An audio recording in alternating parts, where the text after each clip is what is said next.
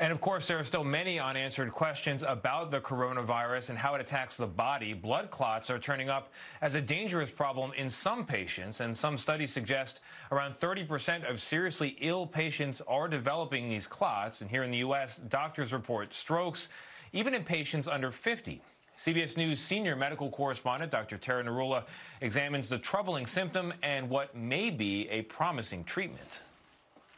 I didn't have an appetite. I did cough a little bit. In April, 33-year-old Warnell Vega thought he had a common cold until his symptoms quickly worsened. I went to go wash my hands right before turning on the water. I did feel a little dizzy. And then next thing I know, I was on the floor. At the hospital, Vega tested positive for coronavirus, and x-rays revealed another surprise: blood clots in his lungs. Vega and many other coronavirus patients, some unusually young, are experiencing blood clots. The clots are impacting blood vessels, large and small, arteries and veins all over the body, sometimes leading to life-threatening conditions like pulmonary embolism and stroke. Dr. Adam Suker studies blood clotting at the University of Pennsylvania. Have there ever been any other viruses that cause this degree of clotting? No. The data that I have seen so far suggests that the risk of clotting with COVID-19 is greater than other infectious diseases that we have observed. A new observational study from New York's Mount Sinai Hospital suggests a potential treatment.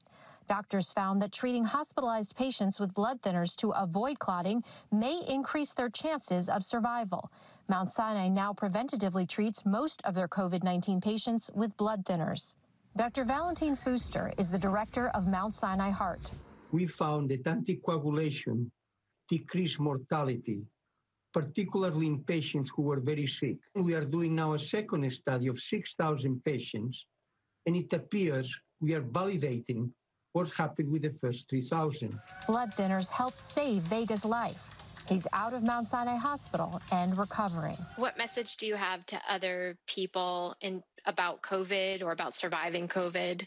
If you do start feeling sick, please go get checked out right away, because you never know. And Dr. Narula joins us now. Doctor, good morning. It's a fascinating piece and really high stakes for a lot of people. Do we know why blood clots may be a complication of the virus itself? Well, Tony, this is really one of the biggest mysteries of COVID and really one of the emerging and untold stories. We're learning a lot more every day.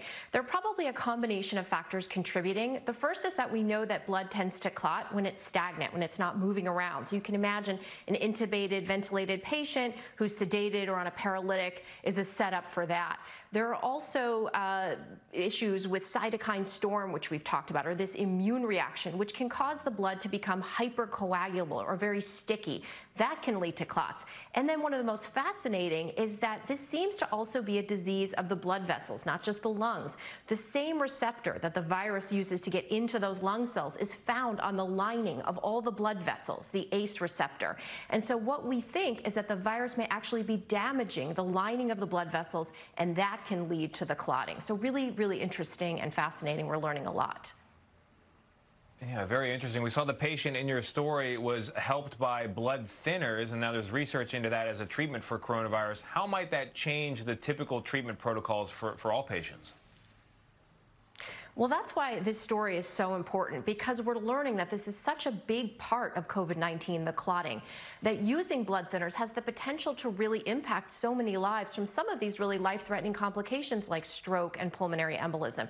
We do need the research, though, to really tell us what type of blood thinners. We have several different kinds on the market. What dose? Do we give it IV or in the skin or orally? And how long do we give it? And so, as you heard, a lot of hospitals are already changing their protocols where they're giving higher doses than normal to COVID patients who are in the ICU, and patients are getting discharged for 2 weeks to a month on blood thinners to, again, prevent the development of some of these clots. But we need those trials to better inform us.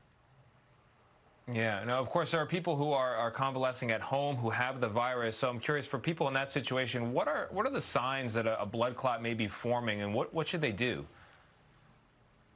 Well, certainly some of the things that we worry about. So DVT, or deep venous thrombosis, if they notice a leg that becomes warm or red or swollen or painful, that would be concerning for a blood clot in the legs. Pulmonary embolism, where we form those clots either in the lungs or they travel from the deep veins of the legs or the pelvis into the lungs. Chest pain, especially when you take a deep breath or shortness of breath. And then finally, stroke. So if you have weakness or numbness or lack of ability to move an arm or a leg or even your face, difficulty with speech or vision, any of those signs should really prompt somebody to get attention quickly. All right, Dr. Narula, thank you very much.